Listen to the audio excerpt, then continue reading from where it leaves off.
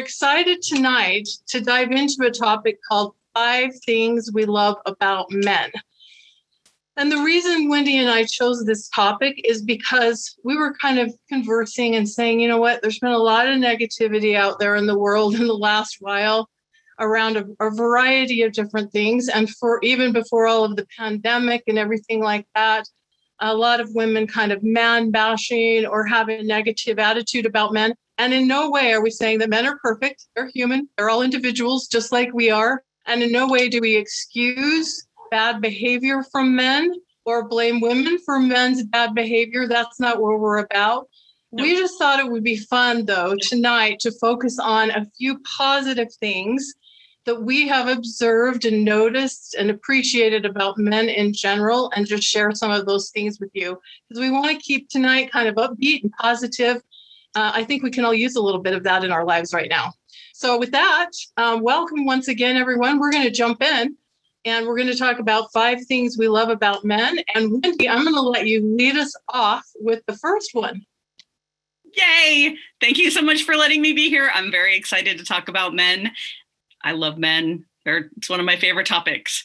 And I really want to get started with one of the things that I love about men, that it's because they're compelled, they're motivated to, they just can't help it. They pay a lot of attention to, are we happy? And for some women hearing this for the first time, it might sound really weird because it doesn't always feel like that, right? But if you just walk around the world as an observer, you'll see it everywhere. You'll hear it in their speaking. Men use the word happy. When they walk out, they say things like, I think you need to be with someone who can make you happy. And I just want to share a couple of stories. One is an anecdote that you can take with you to look around the world and see if you can see what we're talking about. And that is, I love Home and Garden, the channel Home and Garden Television. And there's a million different shows, all the fixer, flipper, house buying, boat buying, all the things, right? So you can go on vacation anywhere and watch any house show where they're going to show a couple, 3 houses, whether it's on an island or a beach or the suburbs or whatever, right?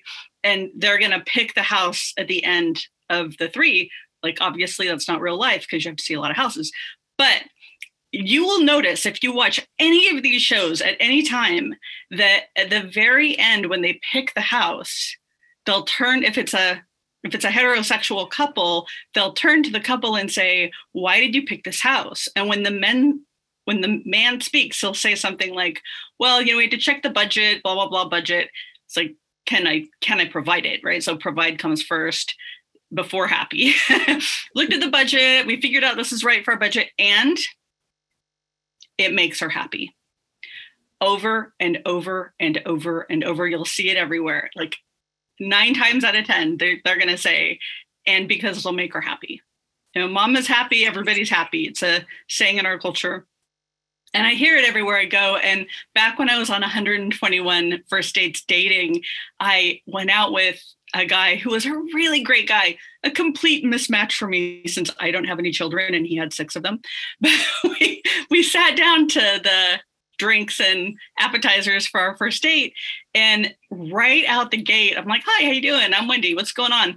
And he said, well, I'm somewhat newly divorced. So what happened with my life was I met this really amazing woman and all I ever wanted to do was make her happy. And she seemed kind of unhappy, almost on principle, but I loved her and I wanted to make her happy. And so she said, if you marry me, I'll be happy. So I married her, but she wasn't happy. And then she said, I'll be happy if we have children. And then we had children, 6 of them. And with each one, she said she'd be happy if we had another one. But then 6 children later, I could never make her happy. And so at the end of the day, I had to go because she wasn't happy. And all I wanted to do was make her happy. It's like he must have said the word happy about 50 times in the first 15 minutes of our date. Maybe at the end, she said, if we get divorced, I'll be happy. Exactly. So I'm sharing that with you because it's really, really, really out there in the culture. And it's something that most often doesn't hit our radar. because one, we don't think they'll give it to us. They don't, we often can think, oh, well, he doesn't want to make me happy, or I'm not enough for him, whatever stories we're telling ourselves about not being enough or good enough. Right. We do that sometimes. So it might be like an unwillingness to receive that. But oh my gosh, Michelle, the gift of letting a man make you happy. Talk to us about that, because it's phenomenal, right? Mm-hmm. When you can receive a man's happiness. Well, absolutely. Absolutely. And I love the stories that you shared, Wendy, because those are really good examples. And a couple of things that came to mind. So, I've been doing these man panels for a number of years, and I've had the privilege of interviewing a lot of men as a result of doing this and the work that I am privileged to do in the world now. And so even though I work specifically with women, interviewing these men and having these conversations both on camera and off has been so enlightening and so profound for me, and really has helped me even in my own relationship, in my own marriage.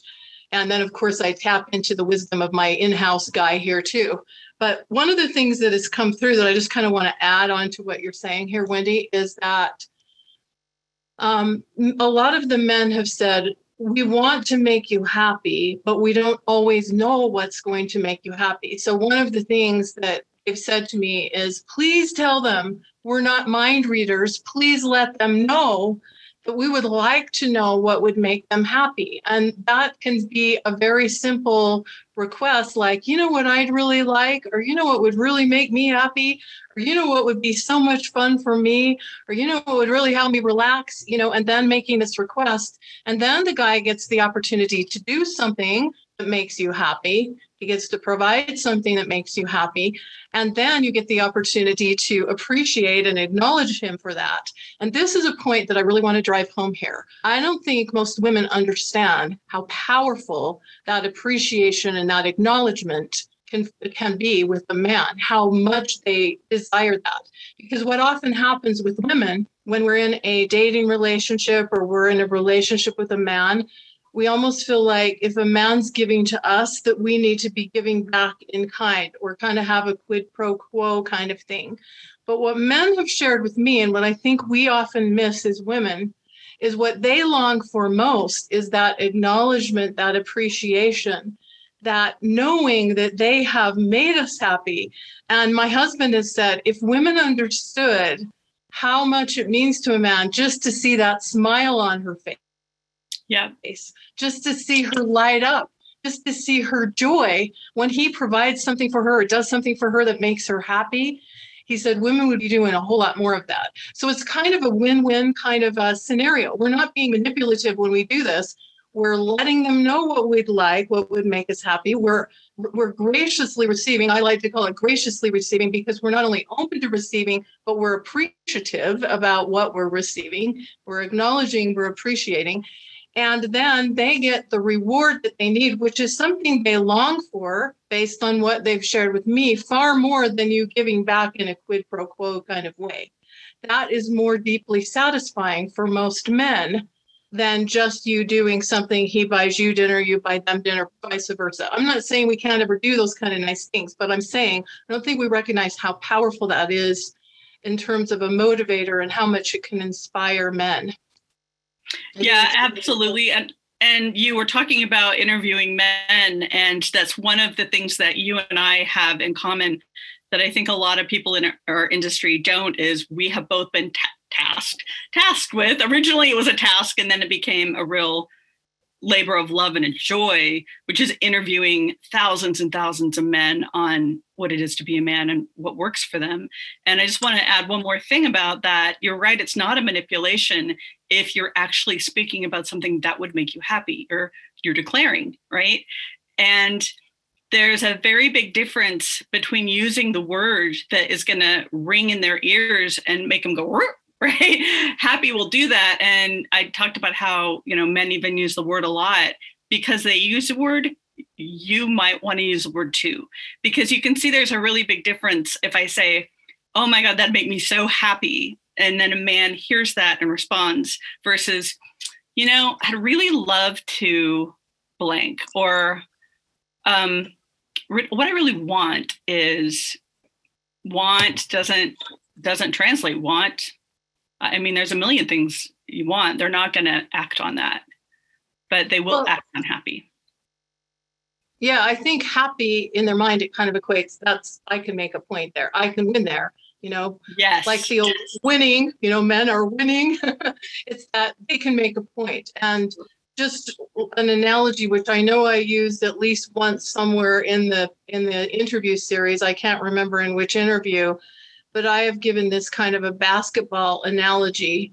And that's because with my husband and I, we decided, we're never going to be mad at each other based on a holiday or an anniversary or a birthday or Christmas or whatever, because we're going to set each other up to win. But this is really more something I have to do than he does, because it's pretty easy. He's pretty much happy with anything.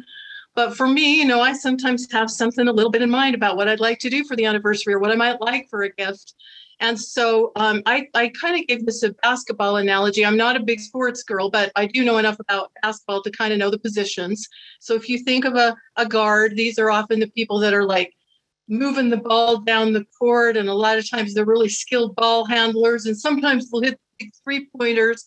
But more often than not, they'll pass the ball into like the center or the, what's the other position? The position closer into the basket.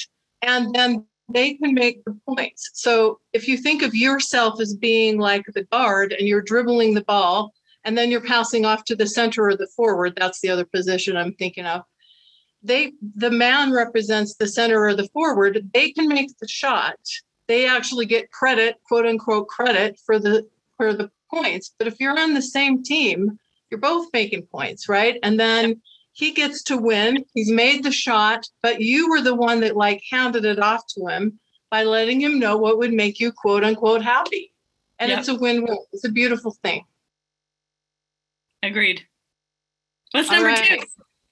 Number two kind of goes along with number one. It's very similar, and that's a man's desire to provide. So number one, just to be clear, was their drive to make us happy. Number two is their desire to provide. So this kind of goes along with this. But I want to share a little story here that some of you may have heard me share before too. Before my husband and I met and started dating, he dated this incredible woman. I didn't know well personally. I kind of knew of her through friends of friends and that sort of thing.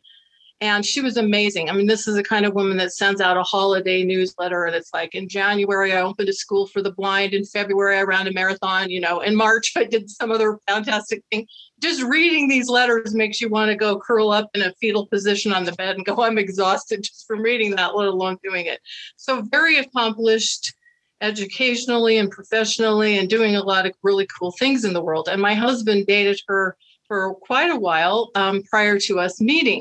So after things started getting, going really well between my husband and I was just kind of curious about what had happened, because I'm thinking, well, I think I'm pretty amazing, but I don't send out that kind of newsletter every year for the holidays, right?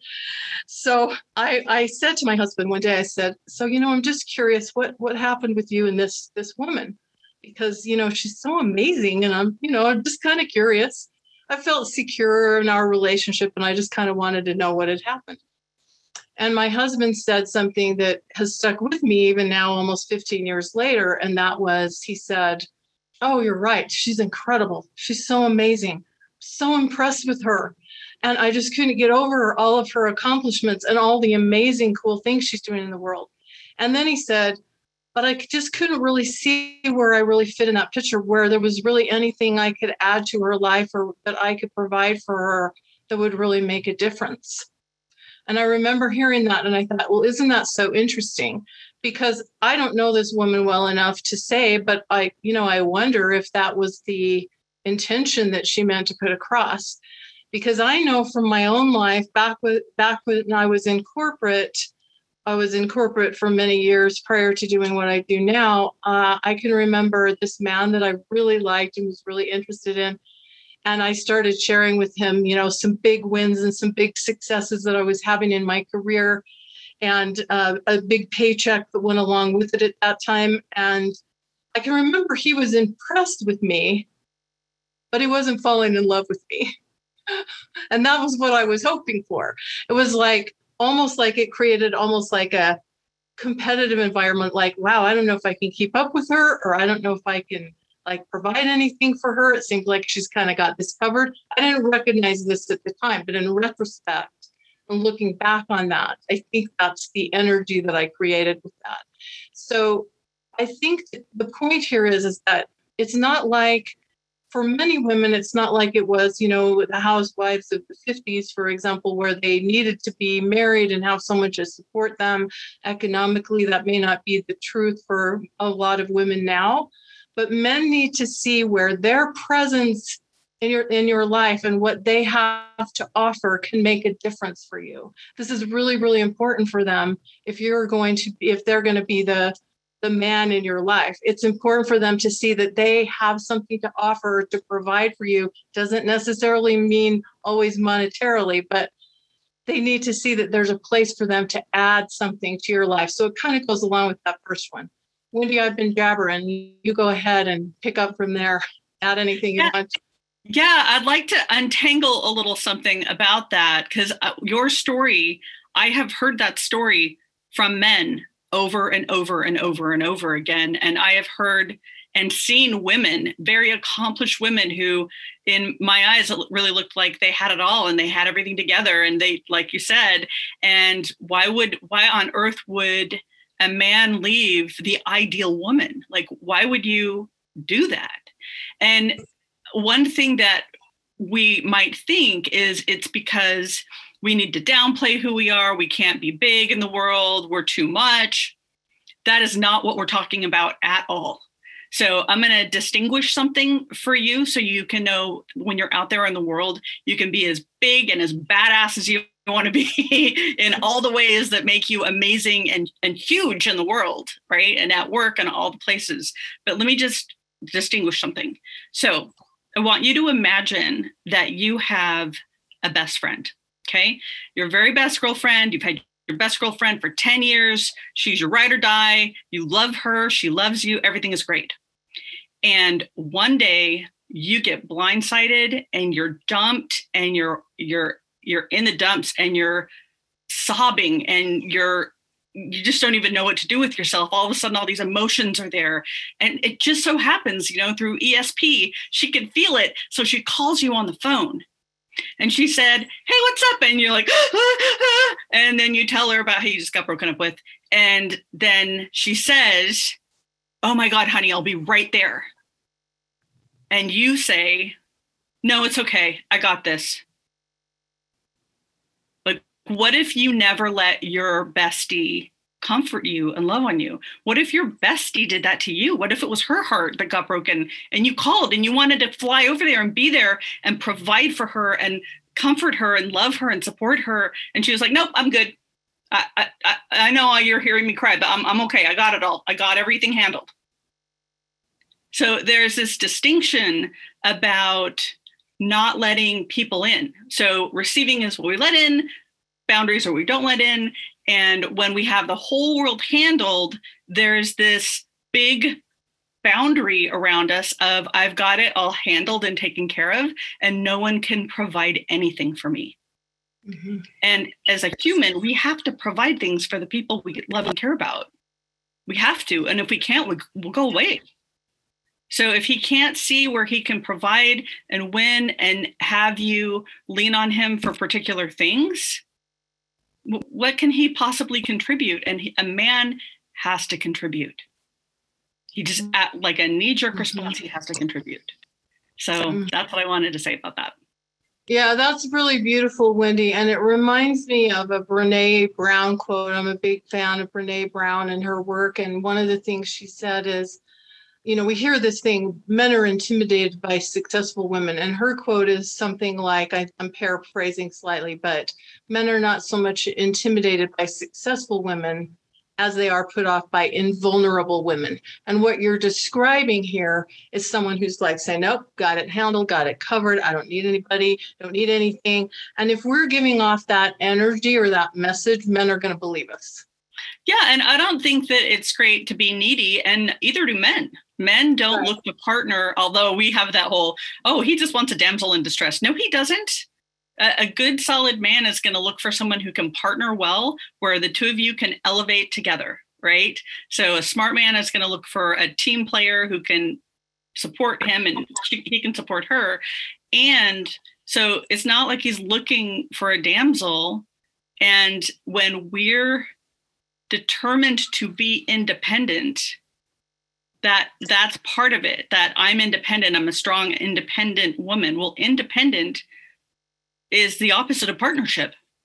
It's like, do you want partnership or do you want independence? Because you need to partner. When you're independent, there's just one. So it's that thing. It's the I don't need you for anything thing that gets in our way. And we do it for a good reason. We do it because we want to show how self-sufficient we are and how amazing we are. And we don't do it to put them off. We do it to showcase our amazingness. Well, and for many women, you know, myself included, because I was single until I was 43, it's out of necessity or out of, you know, choice. We have to kind of support ourselves. We develop a certain amount of pride in successfully doing that. And that's all fine and wonderful. But as you're saying, a relationship is a healthy interdependence. It's not two independent people going their own way. That's not partnership. It's a healthy interdependence. And if you need an example, a really great example in the world is Oprah. Oprah does not need Stedman to put a roof over her head. Probably not. But I'm sure she tells Stedman what she needs from him. She can depend on him for things. He can provide lots of things like listening and comfort and back rubs and, oh, poor baby, that was horrible that what you just went through, and all the things that Stedman does that we don't even know about.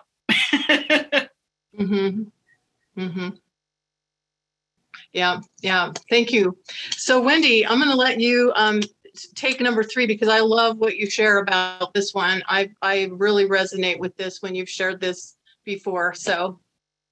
Yeah. And again, we want to just remind you the caveat that we gave in the beginning of, you know, not all men are amazing. Not all women are amazing all the time. We're not talking about the opposite of what I'm about to talk about. But one of my very, very favorite, if not my very favorite thing about men is how protective they are, how they have a protector button that we can activate.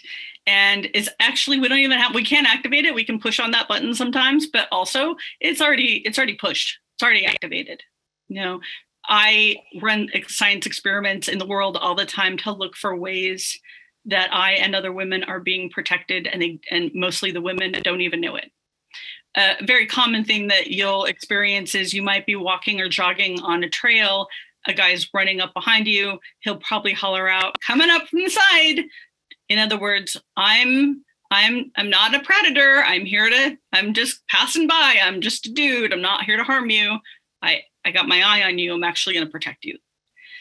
And there's something that a lot of women don't know, which is men spend a good deal of their entire life after puberty trying not to be creepy or perceived as lecherous, but they're still protecting you. So you're at the gas station. The dude who's going to wash your windows when you don't want him to wash your windows comes up and starts doing the gas station hustle. There's a guy, at least one, probably more, unless they kind of check and see who's got her. Oh, you got her? Okay. Late, right? So there's at least one guy who's looking at the situation that you're dealing with through his rear view mirror. As he's done pumping gas, he's looking forward because he doesn't want to turn around and look at you and cause a spectacle. He doesn't want you to have to get your back up even more. Like, I got this. I don't need some man coming to my rescue. So he's watching you forward in the window of his car, making sure, till that guy walks away and you get in your car and you drive away, and then he'll go on his business. I know this happens all the time. My husband does this all the time, and he's a guy. He's a great guy. He's not an exception in this specific way. This is who men are. They will say, they'll alert themselves to your presence. I was walking along a street real late one night, and there were two guys hanging out in a store front window area. And it was just, they were just loitering. They were just hanging out on the street. But I didn't see them. They saw me first. And in a very low tone, looking down on the ground so they wouldn't be threatening, said, "Good evening, ma'am," loud enough so I could hear they were there and it wouldn't trip me when I walked by them. So they'll do things to alert you that they're there so you're not afraid. And they will pay a lot of attention to, are you okay? Can I give you one more quick story? Absolutely. We love the stories. So I'm in the San Francisco Bay Area, and I was driving in downtown San Francisco in a neighborhood that, if anything's going on, it's not a neighborhood you want to get caught in. It's not, the streets are real tiny. Every street's a stop sign, 4-way stop signs. You can't get out of there. If something bad happens, like, you're just screwed. So I'm in my car, happen to be downtown San Francisco in a neighborhood you don't want to be stuck in when something happens. And San Francisco won the Super Bowl. And everyone had already been in the bars. They all came out, all the woohooing, all the kids, all the 20-year-olds were in the streets. The cars in front of me were getting jumped on by the drunk people. And I know that when I walk through the world, I get to witness how safe I am. And when I need a moment like this, I look for the opportunity to be saved. I look for my hero in the crowd. And I was sitting there and I'm the next car back and I'm about to get jumped on and it's all packed in all the directions. I can't move and the streets are full of people and bikes and all the things. And I'm freaking out and I take a deep breath and I look over and I see him. He's standing right by my passenger door, staring at me, beaming, waiting for the opportunity to be my hero. Step in, and we eye to eye it, and I went, "Oh, like, really, me?" And he was like, "Yep." Did the head nod, right? The kid head nod, and he was like 6'4", and he 20-something, 21, I'm guessing, walked out, like moved people out of my way, like stopped traffic, pushed people back, moved me along, had me turn so I could get off the main drag of where I was to get through the mob. Oftentimes we bunny it out. We're freaked out, pray, look down. No, this is your time to look up, look around and see, where's my hero right now? Where is he? Because they're often there. They're often waiting. And I've been in some real dangerous situations that we don't have time to share, and some are real personal, that I was absolutely saved. So if anyone's ever on a date and it's going real sideways, hot tip, go to the restroom, excuse yourself, and on the way, you can grab a staff person, but I know more than one woman who's grabbed a patron and said to him, "Hey, buddy, can you help me out? My date, he's getting kind of drunk and handsy and this is not going well. Can you help me get out of this?" And absolutely, every time. Yeah, I can remember once, so back when I was single, I had a couple of girlfriends that I used to take European vacations with frequently, like once a year. We would plan a girls' trip, and once I flew over and I was there a couple of days before my girlfriend arrived, my one girlfriend arrived. And so I'm walking along the streets of Rome and this guy is like kind of like following me and bugging me and kind of harassing me. And, I don't know, like somehow I could just tell as I was coming up, this has gone on for a few blocks and I was starting to feel really uncomfortable and hadn't seen a good place to duck into. And so I'm walking along and I see this guy and, I kind of made it obvious that I wanted to get rid of this other guy. And this other guy came up and just basically, I don't even know what he said because he's speaking in Italian, but he basically told this other guy to beat it. Like I signaled this guy, like, I'm in a little bit of trouble here and I need a little bit of help.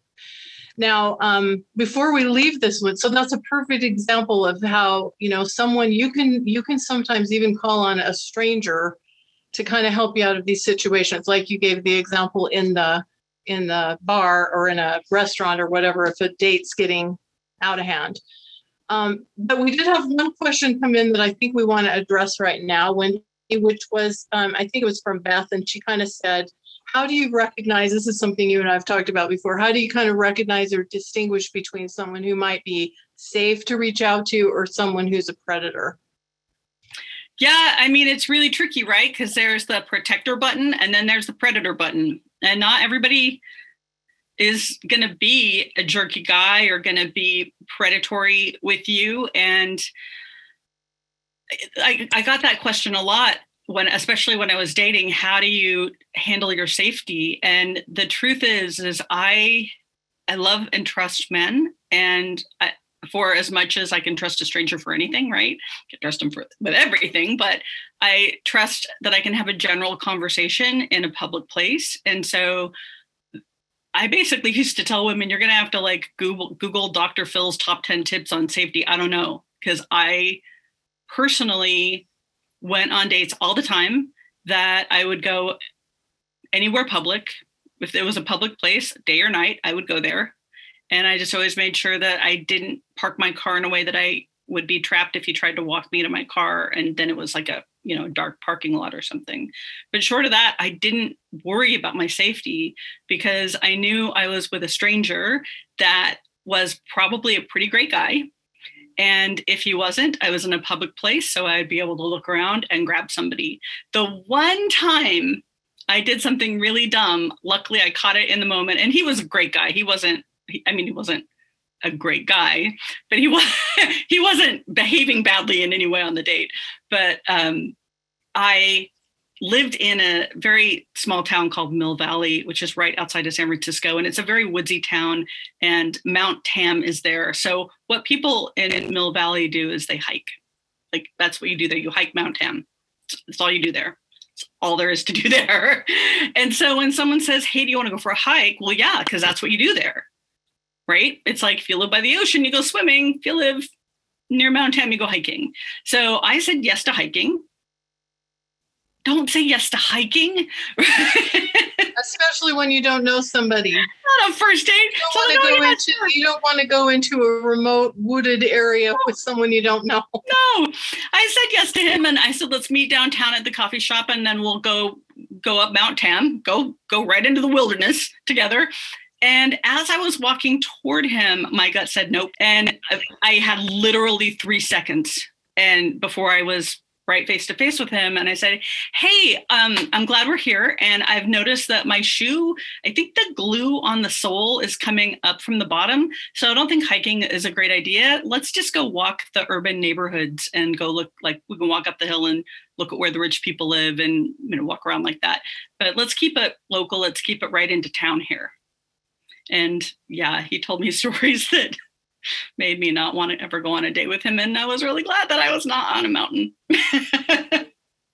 Yeah. And I don't think our mission here or what we can accomplish here today is to guide someone how to protect themselves from any kind of random crime. But I think what we are talking about here is, first of all, you can do a lot for yourself when it comes to dating by setting things up so that you are in a public area where you are not meeting someone for hiking or in a remote place or in some place that you're not familiar with. Like when you're getting to know someone, like you set things up in a way that you feel comfortable, where you're going to feel safe, where you know the surroundings. This is why and I said this again on one of the interviews, this is why I'm a big fan of, for at least for the first date or two, you don't go to some halfway point, 3 hours away to meet some guy where you're in unfamiliar surroundings. If he wants to meet you, he comes to where you are so that you can be in more familiar surroundings. And so you can set it up so that you feel comfortable and you feel safe, and you can arrange to be in a place that if you need to get out of there, you have an opportunity to get out of there. Also, I think what we're talking about is that there are many men, and I believe most men out in the world, that do have this more protective nature, who would want to help a woman if there was a need for that kind of thing. We're not saying trust every random stranger. And I also believe, there's a book that's called The Gift of Fear. And I don't like us to be driven by our irrational fears, but I think that we have a God-given gift, if you want to call it that, or an instinct or a woman's intuition. And if something feels off, if something feels wrong, if something you can't even quite identify, if something feels really uncomfortable to you, it's really important not to ignore that and get yourself out of whatever situation is causing that, or away from that kind of person that is causing that. I just think that's really, really important, because over the years, I've talked to so many women that have gotten into one kind of situation or another that has not gone well.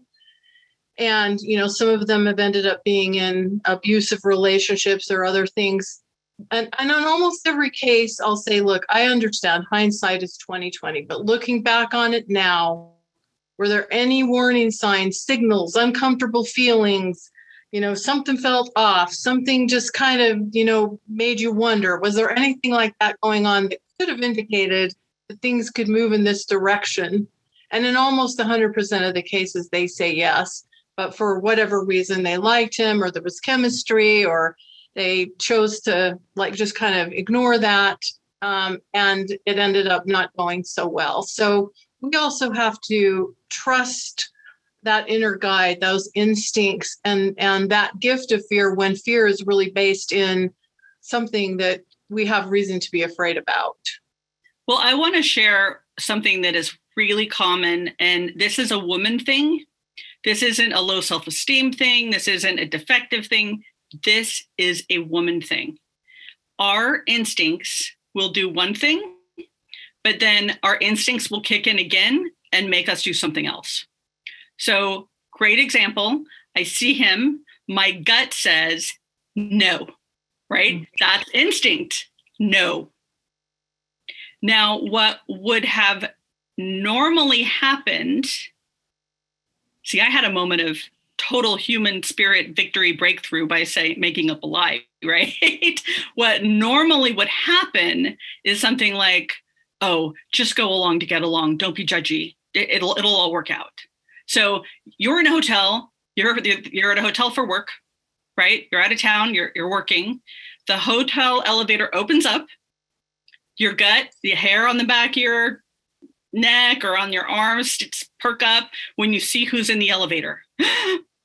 Instinct, right? That's the gift of fear. That's the gift of fear, what you're describing right there. Yes. And then we have the voice. Get in, because otherwise don't let him think you're judgy. You're not judgy. You're not judging him. Don't let him see you're judgy. So that inner critic will try and override your other instincts. So instincts is the gift of fear. And then second kick in the other instincts saying, don't be judgy. Girl, be judgy. Yeah. Yep. Yeah. Or yeah. lie or whatever to go along. Yeah. Better to trust that. Sorry, Wendy. Yeah. Better to go along than get along. Yeah. Better than going along to get along. My friend Shadi had a really good, my friend Shadi had a really good fourth thing. The fear is flee, freeze, and fight. The instincts, our fear instincts, fear is fight, flee, or freeze.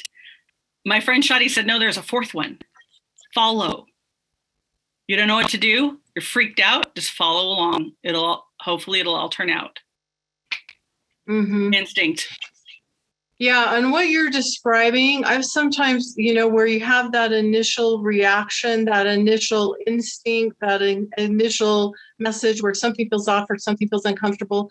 I sometimes call that, we sometimes try to overthink or outsmart our intuition. And that's that second piece that you're talking about. And that happens so often with women. I do think that is a pattern that so many women have.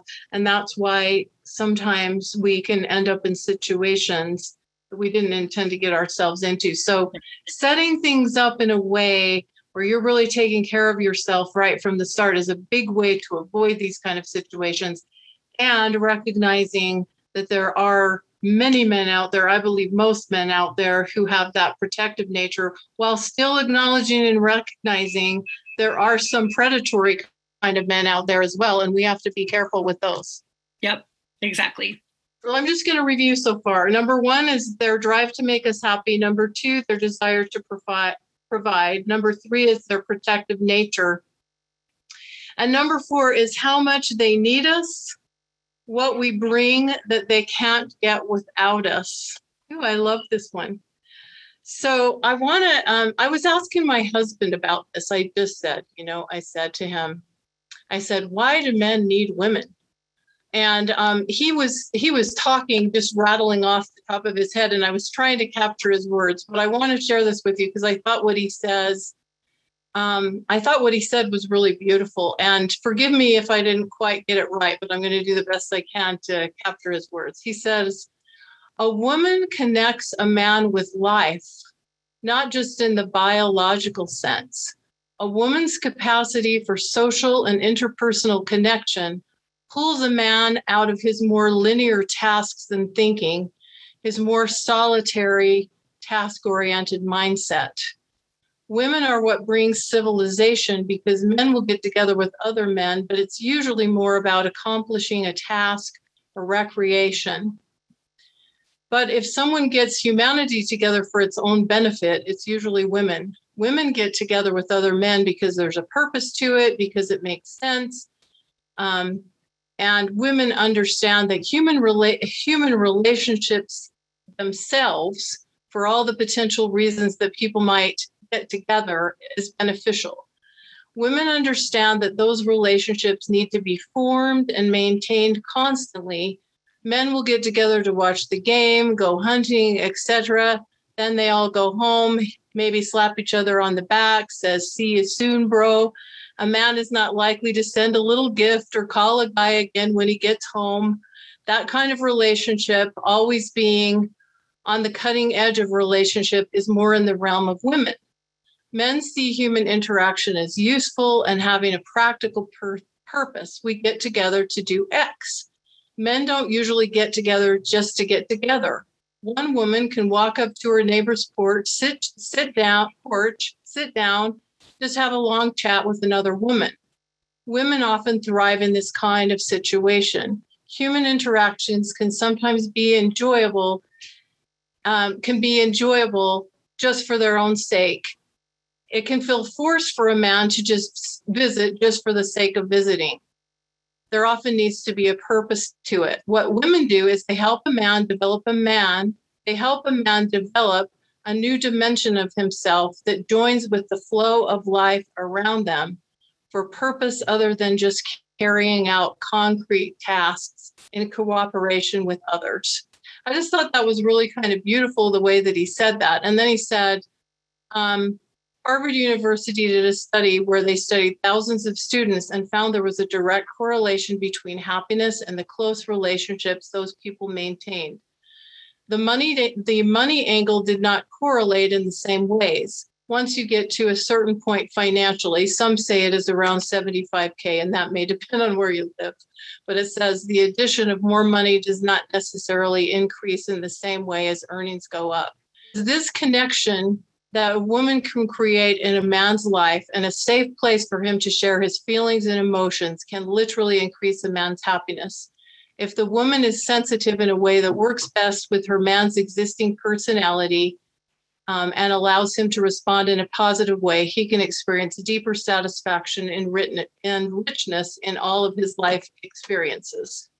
I just thought that was really beautiful, the way my husband said that, and I apologize if I didn't read it perfectly, but I thought he had some really great thoughts to share there. Yeah. And I can remember just one more thing on this, and I'll let you pick it up, Wendy. I can remember when a few years ago when I was doing the Man panel and I interviewed Evan Mark Hatz, and he almost got like kind of choked up and he almost got like emotional when he was sharing this. And he's like, if we don't have you, what do we have?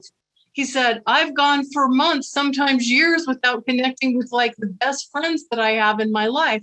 If we don't have you to share our hopes, our dreams, our emotions, our fears with, what do we have? Who do we turn to? Maybe we have our work. But that doesn't mean so much if we don't have anyone to share it with.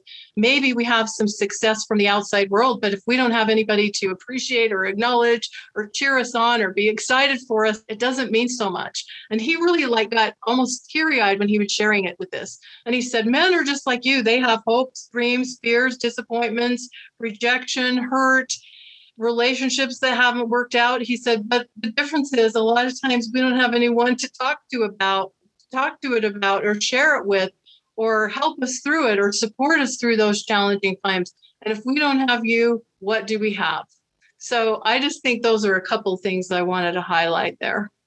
They absolutely need us. And one of the biggest things they need us for is because we pay attention to them.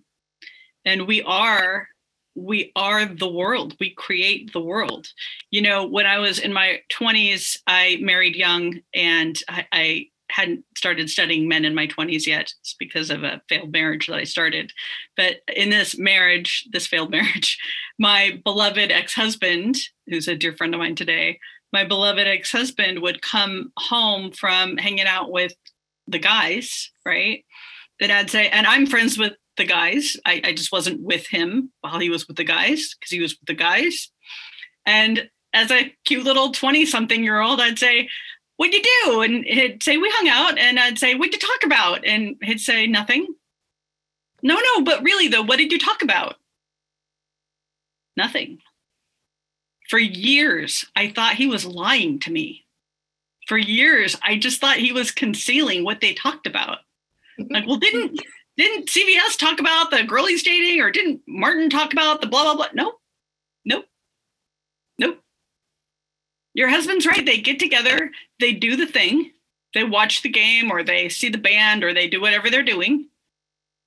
They might toast if they're at a pub and talk about something completely mundane, like, I don't know, news, current events, maybe. We're the ones who bring the connection and the attention. And you'll see this in our culture the most when a man loses his wife, whether she passes away or the divorce happens. Mostly they're with the next one within a year, because they need us way more than we need them, and they know it. Because we have each other. We think about how, as a single woman, how connected you are. You feel like you're disconnected. You have your girlfriend come over. She lays on the couch with you. You watch Netflix. She'll hug you. She'll play with your hair. She might even braid it if you ask nice. You pet each other. Like we talk, we connect, we touch. Men don't get touched. And that ex-husband that I was just talking about, I've been in his life for 30 years, and I will always be in his life. And I see him at least once a week. And when I do, I am very touchy with him. It makes him all squirmy and uncomfortable, because he's just kind of like that anyway. But I do it because I know that I'm the only person in the world who connects with him, who touches him, who listens to him in that way. So you might overlook the massive gift we are, the contribution we are, because we are so connected to everyone we talk to. They're not. And when we have sex with them, it's like plugging in. We are their life source. It's like plugging right on into the wall. Yeah. And that's kind of what my husband started with. It's not just the biological or the physical. We are literally their life source, their source of what makes life richer and fuller. And like you said, like if a woman goes on a date, you think about this scenario. If I go on a date and I'm calling Wendy, my friend, and I'm like, Wendy, I went on the best date. Oh my gosh, Wendy's going to be calling me back and she's going to be like, details, girl, tell me the details, right? I want to know everything from beginning to end. We can share like that with each other. And my husband said, if I go on a date, back when I was single, if I went on a date, the conversation would go, yeah, went out to dinner, took so-and-so out to dinner. Went pretty well. She's pretty nice. That's the conversation, right? They're not talking about the feelings or the emotions. They're not talking a lot about that typically, right? That's just typically not the kind of ways that they connect. And literally, as a woman in a man's life, you can be the only safe source he has to share those kind of feelings with, his emotions, his dreams, his disappointments, his fears, his victories, his successes. You can be like the only channel that he really has. You know, he might high five his buddy, but he's not going to really be able to share those kind of things typically with another male person, which is coming back to what you said, why so many men, if they lose their wives, they're back in another relationship just like that. In fact, in my area, I had 2 men lose their wives to cancer, and both of them within a year, one of them in way less than a year, were married again. Yeah, and everybody, especially the children, gets so upset by this and think, well, why doesn't he honor his wife? Honestly, if he's hooking up immediately after and with the next woman, he is honoring his wife. He is saying, I loved being married. I loved being in partnership. I miss her and I need a woman. All that is. Although I did say when I had cancer and for a while didn't know if I was going to survive, I did tell Benjamin if he did that I would come back to haunt him. I don't want Dave to wait a single second. I want him right out there. All right. So do you have anything else you want to add to that one, Wendy? How much they need us? Nope. All right. That's what I got. Then we're going to jump into number 5. This is a really lovely thing about men. And Wendy, I'm going to let you lead off on this one too. One of the really delicious things that I love about men is how they accept us. You know, when we start dating, they're checking us out. Like, can I get what I need from her? She's super cute, but is this going to work out? And do our lives align? And there's all these things that they're having to figure out, just like we have all these things that we're trying to figure out, right? But when we're trying to figure it out, we'll make a list of what we love about him and we'll tell our girlfriends and say how well it's going. But we'll also start to make a mental note of what needs to change. Right? Like, he's really great except for that thing, though. The way he dresses, I'm going to have to fix that. But luckily, that's a fixable one. I can fix that. Okay. Then also, I don't know that he's ambitious enough, so I'm going to have to ride his ass and get him up into upper management. Can I do that at this stage? Maybe. I can give it a try, right? So we'll start to figure out how we can change him into the one that we want him to be. We just do. It's our nature. That's what we do. They don't do that. They think to do that to somebody would be really rude. They don't. Mm-hmm. They don't do it. They assess, they look, they see, and then after weeks, months, or I don't know, a couple of years of courting, however long it takes him to figure it out, when he commits to the whole package. Like, even the parts that he doesn't, necessarily, someone might say, oh my God, she has such a foul mouth. Yep, that's just Wendy. That's who she is. Right? She swears like a sailor. She laughs too loud. She blah, blah, blah, right? Whatever it is, whatever complaint someone else might have about you, he's not going to have that complaint about you. Or if he had the complaint, he's not actively working on changing you. And it's one of the greatest things I love about men, because not only when they commit to the whole package, they have a mature relationship to things change as we age. So we might be freaked out that we don't have that hot body we had at 22, but they don't expect that. We're looking at every milli-inch and every ounce and pound on the scale. Most men don't do that. I mean, there are those exception guys who are like, could be tighter. Don't date those guys. We're not talking about those guys. They're rare anyway. They're not as rare as I would like them to be, but they're rare. But for the most part, men, very, very, very gracious in accepting the whole package and not working on changing who we are. Yeah, my husband was engaged years and years before we met, when he was much younger. And he was engaged to this woman. And one day he said, this was kind of the beginning of the end here.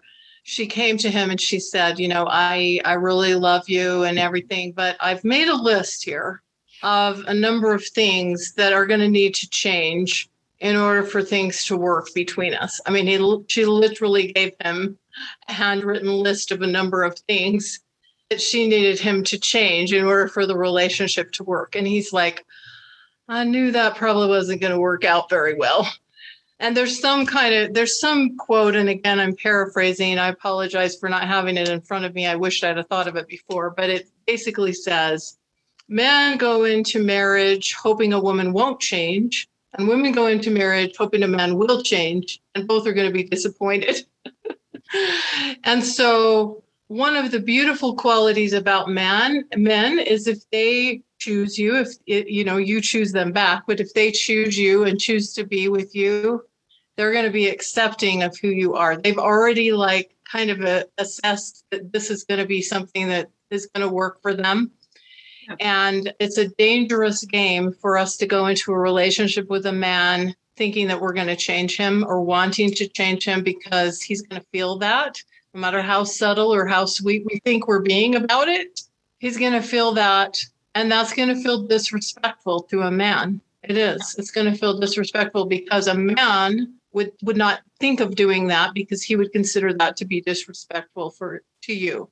Yep. And so a good man who chooses to be with a woman, he's already done that calculation in his mind, which in some cases is why a man sometimes will take longer. He's calculating those kind of things. He's also calculating what responsibilities and what comes along with each level of commitment, going from, a casual dating to a more serious dating to being in more of a partnership or committed relationship, exploring what could really happen, moving into kind of a more committed relationship or being engaged and or married. He's made those calculations. You can guarantee it. If he's dealing with you in good faith, he's made those calculations. Yeah, and many of us are like, but we love each other. It's love though. And they understand very deeply that with every level, there's more commitment, right? There's more accountability. And can I be accountable for more every time we up the game of the escalator of relationships, right? The relationship escalator. Mm-hmm. Yeah. So just to review here, we're going to just go over the 5 because I've had a couple of people say, can you summarize? Number 1, their drive to make us happy. These are 5 things Wendy and I love about men. Their desire to provide, their protective nature, how much they need us, what we bring, and how they can't get along without us, or they're better off with us. My husband sometimes says, I've put you on the lifelong quest to civilize me. That's how he sees it. And number 5 is their acceptance of the woman they love. And like we said, we're not saying men are perfect. We're not saying there aren't guys out there that are ones you want to avoid. We are just wanting to keep this upbeat and look at some of the positive aspects of men that we've observed and experienced in our opportunities to interact with men, because we think there's really a need for that out there. There's enough man bashing and all of that going on in the world. And right now we need more positivity and light in the world, I really feel. So I just really wanted to keep this upbeat. And Wendy and I are going to take some Q&A. Yes, I can't wait. I love Q&A. Let's do it. Me too. Let's see. We'll just kind of move as fast as we can through these so we can take as many as possible. Okay. How to date safely during COVID? That's from Karen Shapiro. Do you want to jump in or do you want me to first? Go ahead. You jump in first. Well, first of all, I'll try to be quick because we could do a whole class on this, but I will just say I have been working with clients all through the COVID pandemic. And I've had many clients that have met and gotten into relationships during COVID. That having been said, of course, safety is always got to be an important concern. Even before COVID, safety was an important concern, but this is added another layer. So some of the things that you can do, again, depending on your situation, your circumstances, and where you're at in the world, are perhaps starting with a virtual date, or at least a phone conversation, doing a date outside, walking in, a place where you feel safe, dining outside, whatever you feel comfortable with, there are ways to connect. And online dating has been the main way to meet people for the clients that I've been working with. Frankly, when the pandemic hit, I thought, oh my gosh, what am I going to do with all my clients? How am I going to help them? But it's been amazing how resilient and how well so many of my clients have thrived even during the COVID pandemic. Do you have anything you want to add, Wendy? I'm trying to be concise here. Yeah, I just have a don't, which is don't try and rule people out because you had a Zoom conversation. I don't think that if you see someone's profile and you like who they are, they've got a lot going on in there and they seem interesting to you, it's worth just going and meeting for coffee or walking around a very public park or something where you can stay 6 feet distance, maybe take your mask off now that we can be outside without a mask, and just get to know each other walking around an urban setting or somewhere where there's a lot of people around. And you can engage that way. Or like I said, have a coffee far apart at what used to be a community table, which is now a table for two, right? Clearer far apart. So definitely do the in-person because you just can't tell with the phone and you can't tell with video. And some people give really good phone and some people know how to talk on video and some people don't. One of my very closest people, in my life, I didn't get to see him when the pandemic hit because we were all on lockdown. And I wanted to connect with him and we did a Zoom call. Man, that guy cannot do Zoom. I couldn't get off it. I really missed him and I had a lot to catch up on with him and I couldn't get him off that Zoom fast enough. Mm-hmm. I said, you and I have to just do phone. I can't watch you like ADD boy over there with the video. So we will prejudge somebody on a first date that we don't know if we're Zooming when if you had met in real life, it probably would have been fine. Mm-hmm. Yeah, that's a good point. This one says from Judy, how long do you date and then talk about sex? I'm going to let you take that one first, Wendy. You like how I talked about sex in my online profile. I talked about it right there on my homepage of Match.com and OkCupid and all the other things I did. So for me, sex is very important. And I think it's important that you talk about what's important to you. So if what's important to you is church, lead with that. If what's important to you is hiking, lead with that. Because if you will notice, if you read a dating profile and there's limited information, whatever's on there, like if he's talking about golfing, now he's Mr. Golfer. So whatever you put on there, whatever he puts on there is magnified by like 1,000. That's who he is. That's who you are. So if sex is important to you, sooner versus later. I'm I'm a huge fan of authenticity. And when I was publishing my book, 121 First Dates, I was going around to the big publishers and the big five in New York, Simon & Schuster and Random House. I ended up with Simon & Schuster, but Simon & Schuster, Random House, all the big five and many more had the very same question for me over and over and over. What's your gimmick? What's your rule? What's the hook? So what are you talking about? Well, how many dates do they need to wait so it turns into a real relationship? I said, that's bullshit, right? Like, it's not like all men have the number and the number is 9, but they're just not willing to share it with the world. Like when the right time to talk about sex, when the right time to do sex is when you feel like you're ready to have all the conversations you need to have about it. That you like this person enough and trust this person enough and feel safe enough to have all the conversations. And then you can go from there. But I told Simon & Schuster, you want a gimmick? You want a gimmick? You want a rule? First date. Yep. I just want to say, I think this is a very, very personal thing, how you feel about sex in terms of your, spiritual, religious, moral beliefs, whether there are those there that are a factor for you or not. For me, that was a part of who I am. And yet I still think we don't want to squelch. One thing that I think is really important, we don't want to squelch the idea of sexual attraction in a man. Like most women want to be with a man that is sexually attracted to her.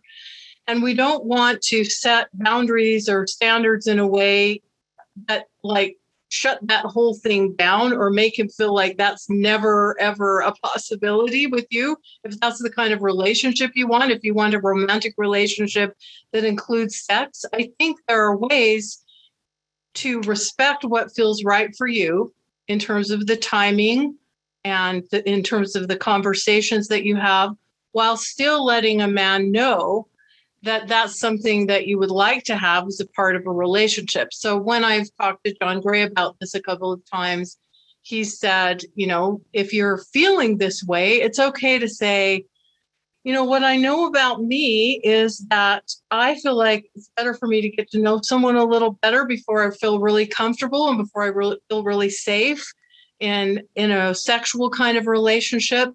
But I want you to know there's a lot of attraction and chemistry for me, and it's something that I really would look forward to when the timing is right. He said just a man hearing that and knowing that it's something that you're interested in, that you would like at some point, is enough to keep a man in the game. So he's not feeling like that aspect of things is just being shut right down, or that you're making him bad or wrong for having those kind of natural desires or instincts. I think that's just something to be aware of, while you can still honor yourself and do what you feel is right for you in terms of the timing and the pacing and that kind of thing. Because I do not think the right reason to have sex is because you feel obligated or pressured to do so. Yeah. And there's something else that is indicative of the question, when is the right time to have sex for the first time? So it turns out, you know, there are all these rules. There was the 3-date rule with the book, the rules. And then in the 90s, I think someone thought that was a little too soon. And so they came up with the 30-day rule. And then Steve Harvey came up with the 90-day rule. Yeah, the cookie. Right. Is it 90 days? There's a 3 days. Yeah. It's 90 days. 90 days and the cookie is Steve Harvey's thing. Yeah, but here's the problem with that. If you're not a 90-day woman, but you're going to follow Steve's cookie guideline of 90 days. Now, I understand, and Michelle understands, and your girlfriends understand that you're employing Steve's strategy for the good of the relationship, to have it turn out, because you're a good woman who wants it to turn out, right? But how it occurs to a man is you at some point in that 90 days are actually authentically ready, perhaps, and you are holding out for some sort of strategy, which makes you by default strategic. And there's no authenticity there, which makes you fake and also manipulative.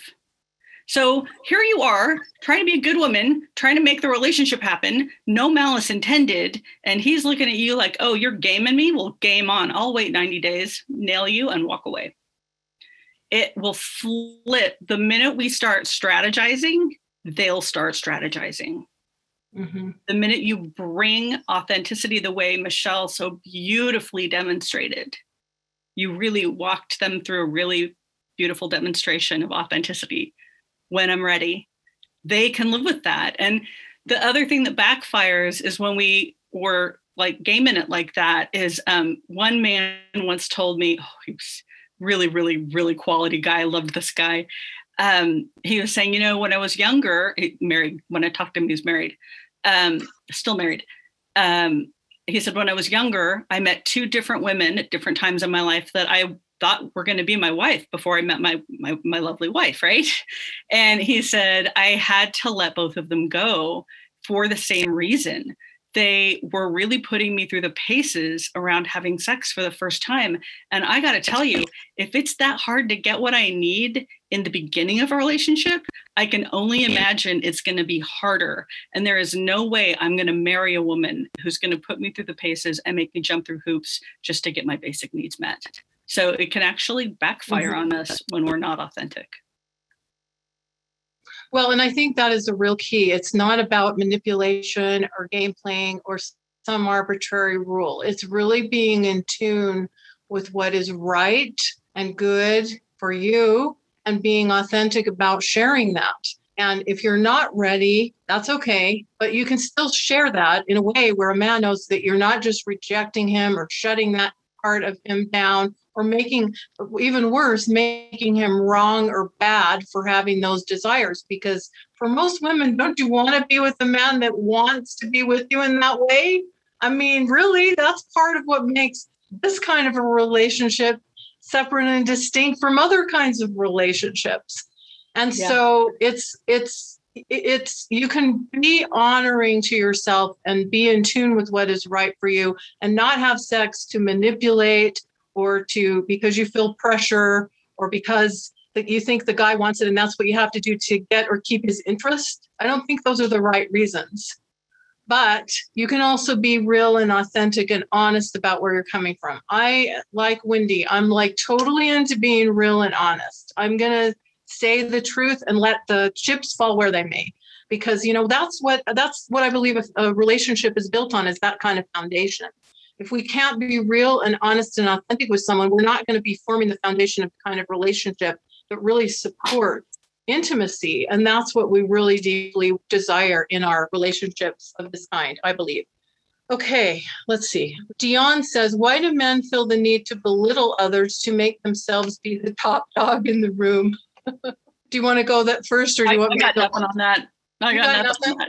Well, I just think, I think Alison Armstrong talked a little bit about this. She was describing how when she was doing these live man panels in some of her events, like if one of the men like made all the women laugh, and suddenly the other men on the man panel in her live sessions were like trying out their comedic chops, so to speak. They're trying to make the women laugh too. Like it created almost like a game on competitive vibe between the men. Or if someone made all the women go, because he said something so sweet, then the other guys were doing that too. I think men, I think it's part of their nature to be competitive, out in the career world, in a lot of aspects of their lives. And from a standpoint of like the caveman style, they had to like run faster than the predator, or they had to run faster after the game. They had to be the best hunter. I mean, I think part of this is kind of in their DNA. And I think sometimes when it happens on a date, they're either trying to impress you, which is often the case when they're bragging, or they're really nervous. And so they talk about themselves, don't ask any questions about you. They're thinking they're impressing you. They're doing the opposite. But I think that's at least a little glimpse maybe into that. I'm not saying it's lovely behavior, but I think that's maybe a little bit about what's going on. Yeah. Let's see. Carolyn says, can you give some good tips for online dating? I've been trying it for a long time, but I've not been successful. Again, we could have a whole class on this. But we both have a few tips. I'm going to let you go first, Wendy. You need to do first? 3 things. Okay. 3 things. All you need to do is 3 things. Get started. Yep. Get started. Don't settle. Don't stop. Mm-hmm. That's the whole thing. Get started. Don't settle. Don't stop. Those are really good. I'm going to add a couple of things there that are a little bit more just basic. Have great pictures. Your pictures are what attract the eye of the man. Men are known to be visual. Your main headshot or main shot needs to be really good. Hopefully with you looking in the camera and with a smile. Doesn't hurt to look a little friendly. You don't have to be overly sexy or provocative, but you want to look warm and friendly. So great pictures. And I like to think of your pictures, they say a picture paints 1,000 words. I like to think of your pictures as being kind of a snapshot of your life, so that if someone looks at your pictures, they get a vibe of who you are, even if they don't read your profile. Then I would say recognize the nature of the beast. It's a tool, and tools are to be used in a way that they work for you. So online dating is a tool, but in order for a tool to be effective, you got to get the tool out of the toolbox and you got to use it. So what do I mean by that? I mean, I recommend for my clients that you spend a certain amount of time each week. You can determine that amount of time doing some searching and perhaps sending messages. And I like for women to send some of the first messages. You don't have to say, hey, baby, do you want to go out or do you want to meet for a drink? But you can make a comment or a compliment, ask a question. and then say, I hope you have a great night. Looking forward to your reply, or I'd welcome your reply. It's like the online version of smiling and making eye contact. You're saying, if you approach, I'm open to a conversation. And just like men sometimes need that kind of signaling in real life where we smile and make eye contact, where we're saying, if you come over here, I'm not going to bite your head off or reject you. This is a way of just creating an opening. So if you recognize it as a tool and you recognize it as something where it's a lot of sorting and sifting, because this is a broad swath of humanity. Not all of these people are going to be matches for you, but you start using it as the tool consistently, like Wendy said, get started, keep using it, don't quit. Then your chances of meeting someone that you might not otherwise ever meet in real life that might be really wonderful for you go up exponentially. And the other thing I would just say is, if we can lighten things up a little bit, lighten up the energy around it. Sometimes, especially when we get a little older, because I work with mainly women in their 40s and above, into their 70s, we kind of can get like this heavy energy around dating. Like, it's like, oh, I got to go this online dating again. And all these are duds. And like, we've all heard this, Wendy and I, we've heard this over and over again. All the ones out there are just deadbeats or duds. And if we can lighten the energy and just try to make it almost a game, like just have fun. I'm just going to interact with people out there. I'm just going to think of this as just a little dance of potentially interacting and meeting some new people, and have a lighter energy where it's more fun and it's a little bit more playful. That is even going to come across in your messaging, in your interactions online. Because when we have this heavy energy around dating, people can feel that. Even if we don't intend for them to feel that, it comes through even in a short little message online. It's so weird how that comes through so powerfully. So those are a few things. We could do a whole class on this. I just want to say a little something more about that. I want to give you my stats. So 121 first dates, of them 100 plus, I think it's in the book, but I think it's 108 or 118 were from online dating. So 100 plus dates I did online from online dating, and I reached out to nearly every single one of them, and I never asked anybody out, ever. Mm-hmm. So dropping that handkerchief saying, hi, out of the 25 million people on here, I see you and you're interesting. You're an interesting person. Doing that is that friendly, if you come over here and get me, then you're not going to be in trouble. Because remember, I talked about earlier how a lot of guys don't want to be perceived as a creepy guy and they can be tentative. So you're giving them the green light by reaching out, but you're not pursuing. So I'm going to rephrase that actually. If you are the type of woman who hopes he will pursue you, then that would be one way to get quality men that you want to date to come pursue you. Now, if you want to be the pursuer, if you want to make things happen and be the action-oriented one, then yeah, go ahead, reach out, ask them out, do all the things, do what works for your own personality. But what we hear over and over and over is, I don't want to be the one to have to make the first move. I want him to pursue me. And I just got to tell you, 10 years in the trenches and 121 first dates and thousands and thousands and thousands of profiles I read through, if I just sat back and waited for the ones who were coming to me, no, friend, it would not have turned out for me. You might only be on date 21 right now, right? Yeah, I would have been on 121 really not that quality date. Mm-hmm. Yeah. Yeah, and most women are more comfortable and want the man to take the initiative. And I actually really support that because I think it works for most women. That's what most women want. But if you think of this really as being almost like the online version of smiling and making eye contact, you're just inviting conversation. You're not initiating a date or asking him out or asking him for his number. You're literally just giving him that signal. It would be safe to approach. I think that's really powerful because as I've interviewed men have said to me, you think it's tough for you out there online unless you look like Adonis. Most women don't respond to our messages. They experience a lot of rejection out there. So a friendly online version of the eye contact and smile by sending a nice warm message is really, really powerful.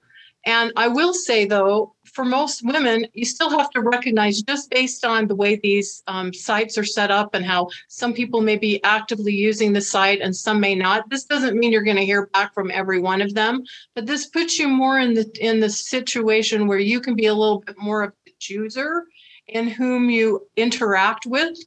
And I think that feels good to a lot of women, because at least you're starting from a baseline of, this would be someone I'd at least be open to having a conversation with. We're gonna wrap up, and I'm gonna leave you with my biggest tip about men. Can I do that? Yeah, absolutely. Okay, great. My biggest tip about men is, when you're in a relationship, if you paid attention to letting him know that you're fine when you're fine, you don't need anything, right? You're good. If you let him know, I'm good, right? How's your day? I'm good. Or if you're not good, what it is you actually need. Like, what's up, right? What's going on? No hinting. No, I'm fine. None of that. If we paid attention to letting them know we were either fine or what was up that we needed, right? And we were forward about it, and we expressed our happiness. We exclaimed about all the things that make us happy, that but authentically, not just, willy-nilly, but authentically. That's all they ever wanted. All they ever want is to know that they're winning with you and that they got a happy person that has what she needs. That's it. You have won the game. There's no reason to leave. Why would you leave that? He got it. Yeah, and he's won the game too. When that's the case, it's a win-win. Yes, absolutely. Thank you so much for having me, Michelle. It's always such a privilege that I get to play with you again. So thank you. Thank you so much. And we're so grateful you were able to join. Bye-bye.